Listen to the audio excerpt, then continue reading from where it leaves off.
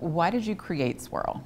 I put Swirl together because it was clear that most of the enterprise applications had, after a challenging pandemic and difficult economic times, seriously moved to the cloud.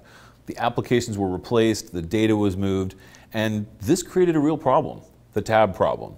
Users are deeply aware of it. They spend a huge amount of time switching from tab to tab, going into each of the search engines or interfaces inside each app, looking for what they need, saving it, organizing it, and then maybe reading and analyzing it. But in an era when all of the applications are actually in cloud, they all have good search APIs, well documented, they use standard-based authentication mechanisms.